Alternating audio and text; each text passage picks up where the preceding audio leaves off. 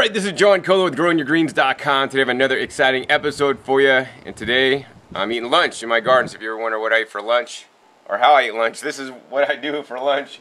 Come out to the backyard, sit amongst my beautiful backyard garden, and I eat lunch while I'm actually reading through seed catalogs. In any case, what we're going to talk about today is these guys. Whoa, man, these guys are like as big as my head. And this is actually a small one. This is known as a jackfruit. The jackfruit can be up to 100 pounds. It's probably the world's largest fruit. And I know many of you guys may have never seen this or heard of this or even tasted it before. So actually I'm going to show you guys what it is. Now the jackfruit is a tropical fruit. It grows in the tropical environment. You know, it does not like when it's too cold, much like me. I don't like when it gets too cold, so it will not handle frost or anything like that. And it grows on a nice large tree. And these guys, when you pick them, if you get them, I picked this. I didn't grow this, unfortunately. This is actually grown in Mexico. They grow in also Florida, and oftentimes you can get them at Asian markets or ethnic markets in your area. Most standard American supermarkets, you'll never see a jackfruit because most people don't know what they are. It's kind of sad because once you taste it, you're gonna love it more than apples, as I do. In any case, it's kind of spiky on the outside, but it's not that hard to know. This is not the durian, which is even more spiky than this. This has a much better flavor in my opinion. So what you see here is you see me already actually cut it open. This is another one that I actually cut open. When you're picking these, you want to get one that's a little bit soft to the touch. Don't get them when they're green. You know, and they should, if you smell the sealed fruit, it should smell fruity and actually kind of like bubble gum.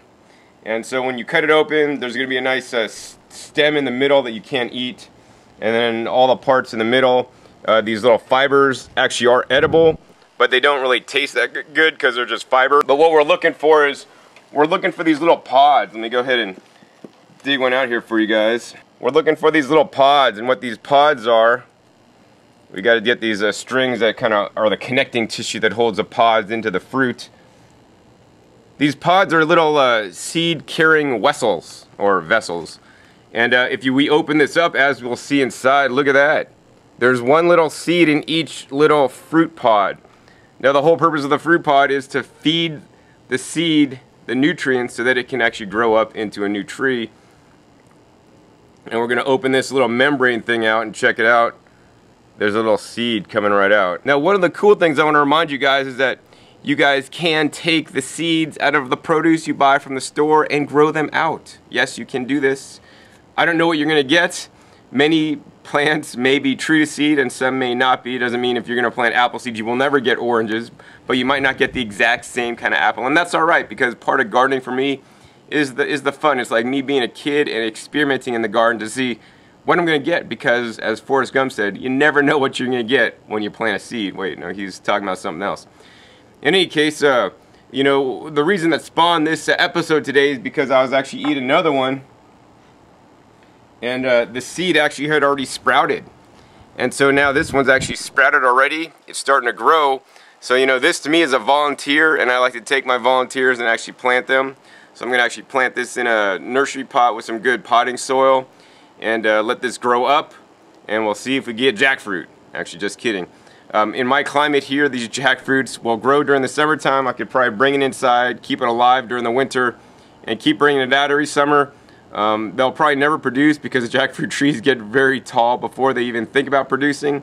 So I could grow this as a curiosity, and I'd encourage you guys to do that too. You know, just because somebody says don't do it or it won't work doesn't mean you can't do it or can't try. You know, you could have, if you have a nice large building or warehouse, you could grow some jackfruit in there, and maybe it'll fruit and make fruit for you. But to me, that's just a lot of extra expended energy and work for something that may not work. But nonetheless, I'm going to try it, and I have grown other tropical fruit trees before and have given them to people, you know. So I've actually taken ice cream bean trees to like my friend in Florida and had him plant them out there, and, you know, pass these trees on to people that maybe could take care of them, because, you know, I just love gardening and growing plants. So I know what some of you guys are thinking this whole time talking about seeds. John, what does a fruit taste like, man? Well, they have all kinds of different varieties of jackfruit. Some are more crunchy, some are more soft when they're ripe. That being said, they should all be very sweet when they're ripe. It's unfortunate that most jackfruit sold in commercial trade is not fully ripe because they're picked too young. Fully ripe jackfruits literally, let me tell you this, you guys could smell it from like, you know, I don't know, 1/10 of a football field away. Let me tell you, if the wind's blowing your direction and there's a ripe jackfruit downwind or whatever, you'll smell it and you'll know it. And that thing will just separate off the tree and drop and just be a big blob because it will be that soft. And I've had these in Hawaii off the tree and they are absolutely delicious. Now what these guys taste like is, oh, I love every bite. What these guys taste like is like juicy fruit gum. I know all you guys out there probably had juicy fruit gum by Wrigley's, right? They got inspired by the jackfruit, not the other way around. You know, jackfruit came first, Wrigley's juicy fruit gum came second. So imagine eating fruit that tastes like gum. And yes, this is my lunch. I want to encourage you guys sometimes to have a fruit lunch. You know, many days I'll have just fruit for lunch. I won't eat anything else.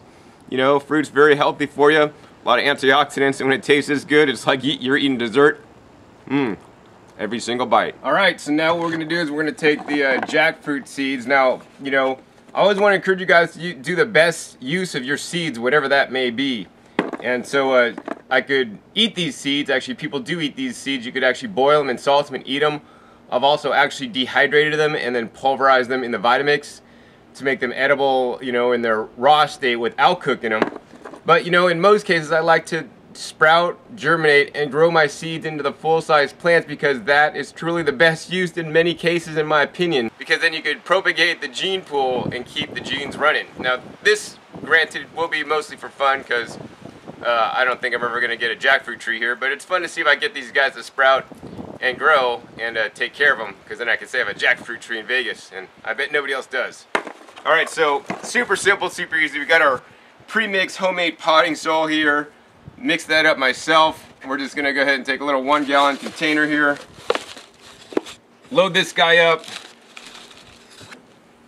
about that much, and we're just going to take and place our seeds in there, man.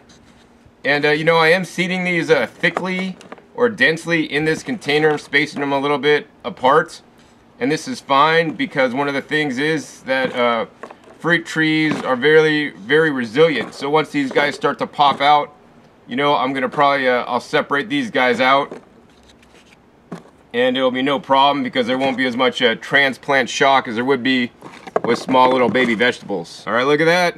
Looks like little Easter eggs. Now we just take some dirt, pot on top, gently tap it down a little bit, and finally, don't forget to water.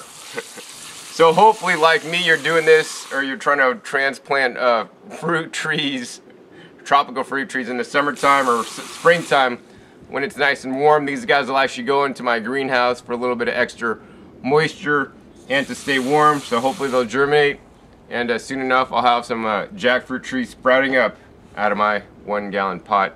Hope you guys enjoyed this episode, learning more about the jackfruit and how to sprout some seeds and grow some jackfruit trees for fun. I want to encourage you, no matter where you guys live, to always, you know, take some of the seeds out of some of the fruits you're eating and try to grow them and see what happens. And hey, post a couple videos about it and I may even check them out. And also, don't forget to eat fruit for lunch once in a while.